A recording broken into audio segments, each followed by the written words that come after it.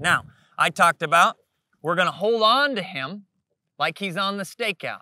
I'm gonna throw him his retrieve, and you can see him pumped, ready to go.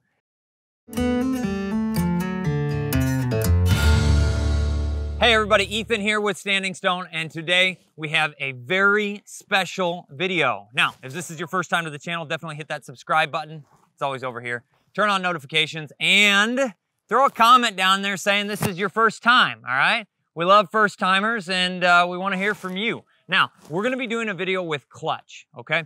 We have been working through his retrieving work, his obedience work, developing this young puppy, and he's really starting to come into his own. He's got his big boy teeth. All of the big things are happening for him to be able to move into more fun stuff, typically. Now, what we were running into though is pretty much every time that I work with him, I wasn't seeing exactly the level of excitement that I was hoping to. We did all of the drills that we could think of to continue to build, but I didn't really see a growth in his excitement for retrieving. Now, what I did was I went back and watched his training videos. And this is the power of actually taking time to video your sessions and going back and reviewing them. And if you truly don't know what's going on when you go back and review them, that's where we can help you out. We have an online dog training community through Patreon. You can send those videos to me. I will watch them on the daily and respond to you, telling you what I see that I like, what I see that I don't like, and where you need to go from there,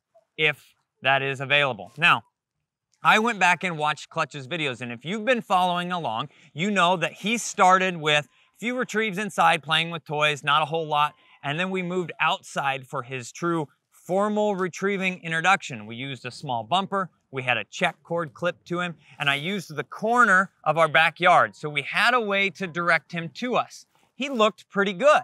We did a couple different versions of that. A couple different sessions with that, excuse me, the first one actually, it was too hot. And he got hot really fast and was only able to do like one, maybe two retrieves and I sat there and talked and wasted a bunch of time and got him heated up, and it wasn't ideal. But the next session we came out, it looked really, really good. He was pumped, he was excited, he was doing a nice job. Then we moved into the second progression with our retrieving session. We did a few sessions off camera in that environment, and then I wanted to up the ante for him. We had put a lot of emphasis on place training. He had a pretty good understanding of that, and I thought, what better way than to help him with what he was struggling with, which was he was excited to run and get it and run around with it, but he wasn't coming back to me. So I thought, we'll give him a place to come back to. We've already worked that through with collar conditioning, and we did that first session. He kind of struggled with it. We did the second session, and he did better, but he still didn't do great. And that was a kind of a big eye-opener for me. Hey, Ethan, you made a mistake here. We all do it, but we have to be able to recognize it and change or make adjustments to help that specific dog. So I made an adjustment. We headed up to South Dakota. I took the little boy with me, and he got to spend some time building on his socialization aspect of things and just growing as an up-and-coming hunting dog. By spending some time on a chain gang. He got to go out, potty, play around a little bit, spend some time on the chain, but there really wasn't any structured training or anything else for him to do. I was guiding, so his actual work time was pretty small for a few days there to a week-ish, and what I started to see was what I kind of hoped that I would see. I started to see a new Clutch come out. He was bouncing on the chain, he was excited, he was ready to work. It's that kind of mentality where like almost a little bit stir crazy, and we can utilize that to our advantage. When we take that just a little bit stir crazy Clutch and we say, all right, let's go do something, he says, yeah, woo, I'm ready to do it. But I got him out for his retrieving session and he was like, nah, okay, I'll go do it. And then I was going, knocking my head going, what do I need to do differently for this guy? I mean, I'm seeing the drive and desire starting to grow here that I want to be able to apply to retrieving, but I'm not seeing, I mean, he retrieved well, don't get me wrong. If you watch the videos, you're like, yeah, he's doing a good job.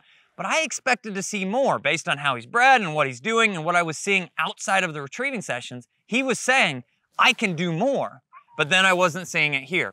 So I took a step outside of the box, right? We have this general set of rules that we applied to a majority of dogs, and it works for a majority of dogs, but it's not necessarily helping him to excel.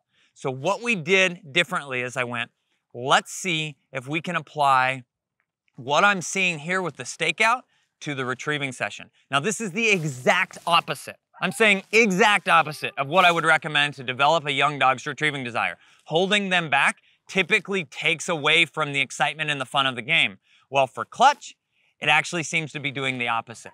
So let's go ahead and get this little boy out, and I'm gonna show you how we've applied a new type of ideology, and hopefully it's gonna pay off for him in this retrieving session. All right, big guy.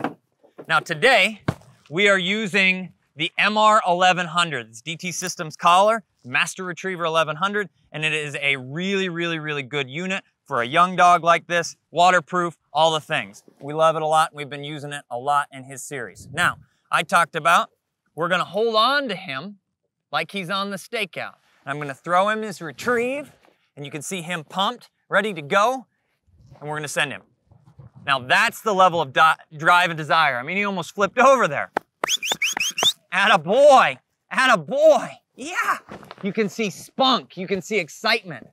Now if we try and get him teasing him on the ground here, this is where we weren't seeing as much. But if I pull him back over here, give him another retrieve, he's bouncing here, he's ready to go. Good, send him again. Now, I just made a couple mistakes there, but it's something, not a big mistake, it's just something we need to move forward to. Hey, hey, hey, hey, attaboy, right here. It's something we need to move forward with as he progresses as a retriever here. Good, let's give him another one. We're gonna send him with his name. Clutch. That was the mistake I'd made. I wasn't sending him with his name. We need him to get used to that. Attaboy! Hey, hey, hey! Nice job! Woo! Good job. I'm using vibrate on his collar to bring him back in. Just basic conditioning. And that's where we're gonna end this session for him. Guys, we're still gonna keep things shorter, keep him pumped up, but we wanna incorporate what we found by reviewing the videos that we'd already shot of him, kind of thinking outside the box and applying a new thought process to what's specifically gonna work for this dog. And that's the level of drive and desire I'm really hoping to start seeing. He's pumped, he's running straight out there, he's bringing them right back to me. Those things are drastically improved. Now, if you got to see before, we had Bob out here, all right, guys? He came out, he looked at this, and I showed him kind of what I was doing, and he said, man, that dog looks like he's ready for more. So that's what we're gonna do. We're gonna be moving him into the big boy stuff. Next up for Clutch is gonna be walking singles. Thanks guys for watching. I'm the guy with the pink gun. This is Clutch, and we'll see you in the next video.